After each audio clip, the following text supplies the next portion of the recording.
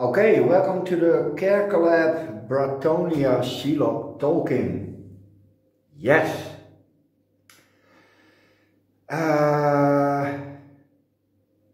Okay, first up, this is a collab video with Nina from Ninja Orchids from Spain, Fernanda from Fernanda Nascimento's Orchids and Succulents from Portugal, and Roger from Roger's Orchids from the UK in the south.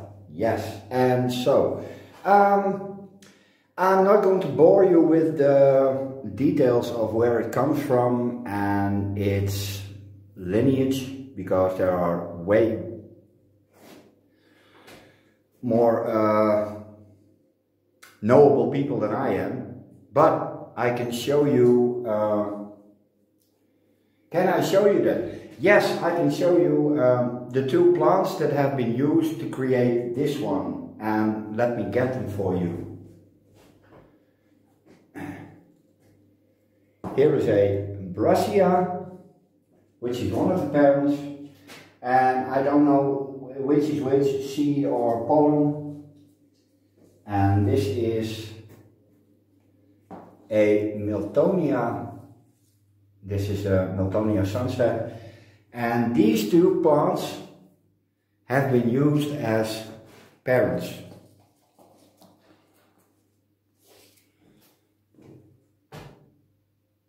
Yeah, that's a nice bush. Yeah, all three next to each other. You can see that Brasias have a very long and slender lip and very spidery petals and sepals. The Miltonia has a very broad lip and very broad, stocky sepals and petals. And you can see that in the flowers of the Bratonia. It has an elongated, broader lip than the Brassia, and it has the stocky petals and sepals of the Miltonia. Yeah. Now please don't come up with, yeah, but it's this and it's this. This is close enough. Yeah, I'm not going to tell you where it comes from because I didn't do much studying, so I really don't know. Probably South America. Yeah, that sounds right, but I could be wrong. How I care for it? Well, it's drinking at the moment, and it hasn't had for 4 or 5 days, and that's one of the pros of this orchid. It is very hardy. It can go without food and water for at least a week, and there's not much showing on the orchid itself. Nice and plump, everything. So it's very forgiving. It can take full sunlight, and it seems to like it. I can't give that here, that was in my previous grow room.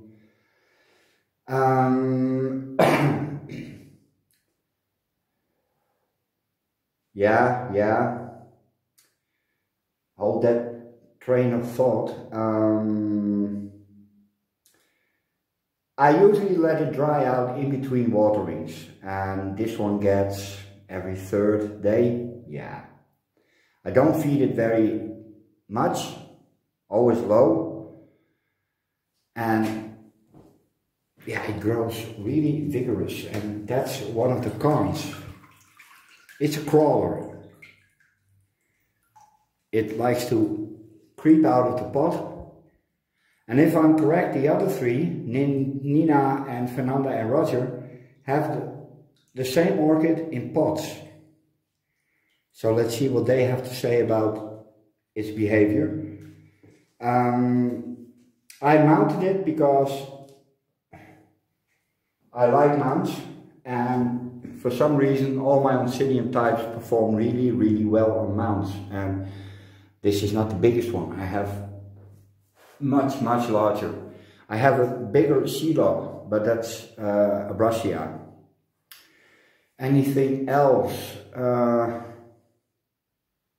It is fragrant, and depending on the time of day and the temperature, it smells a bit like black pepper, or a not so pretty sweet smell.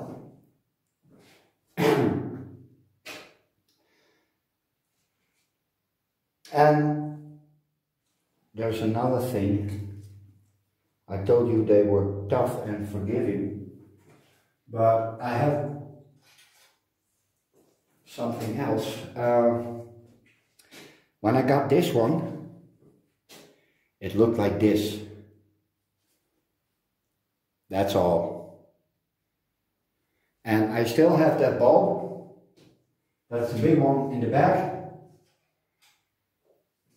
And it flowered the first year, it flowered the second year, and it flowered the third year. And last year I had 4 spikes on that one, with 16 flowers in total. I'm not sure if it makes more than 4 flowers per stalk, but yeah, I'm pretty pleased with this one. So I hope I didn't forget anything. I probably did, but I will tag that on the end. Okay, 7 minutes for a care video. Should be enough. Later. I knew there was a bit on the end. It's raining. My cats are outside. Hold up. Well, they're going to get wet. Pip doesn't mind getting wet, but Molly does. She has a thick, fluffy undercoat which sucks up water like a sponge. Yes, a bit on the end.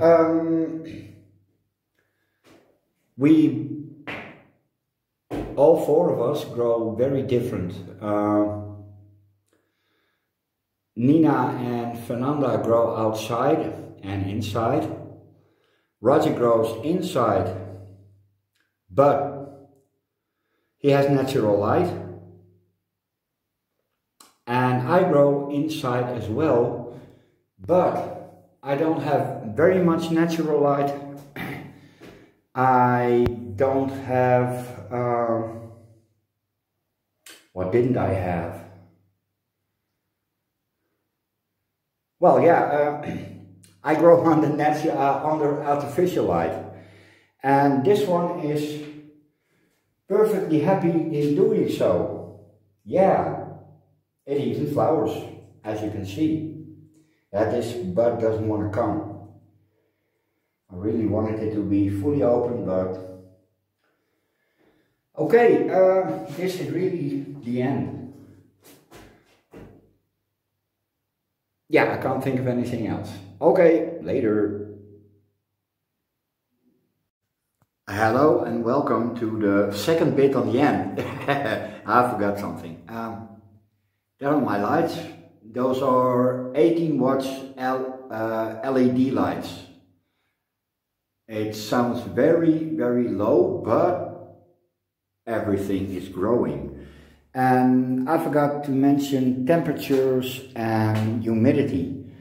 I work with that, and I turn that on early in the morning when I turn on the lights and let the temperature go up to 22, then turn it off and let it cool down during the day until it's 20, and then at night it drops another degree. I keep humidity at 80%, usually, sometimes a little bit lower, but never more than 70, less than 70.